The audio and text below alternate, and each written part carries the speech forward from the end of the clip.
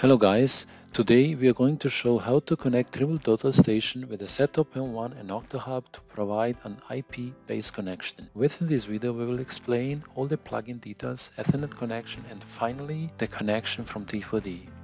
Here you see the OctaHub, a powerful connection adapter.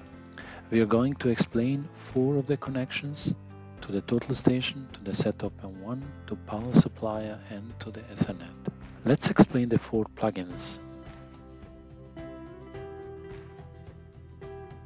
The connection to the total station and to the Settop M1 is realized via LEMO connector.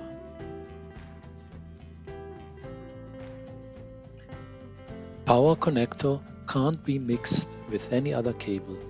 The Ethernet cable should be connected to your LAN network. If needed, an Ethernet cable extender can be used. Let's explain the Ethernet connection. Plug in the power cable and wait for a few minutes. After Settop M1 is started, connect to it via Wi-Fi. You will find it with the following SSID. Go to the network Ethernet page and make sure the default settings on the device is DHCP.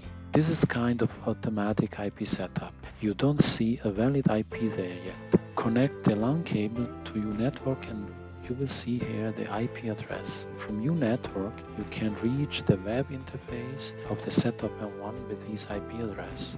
This address can change over time when you restart the device, for example. To permanently access the Settop M1 via the same IP, you have to set a static IP address. Please clarify this with your network administrator. And finally, how the connection from T4D looks like. We have to add the data receiver module and in the module wizard set the appropriate IP address. So you will be able to access your monitoring project on the Settop M1.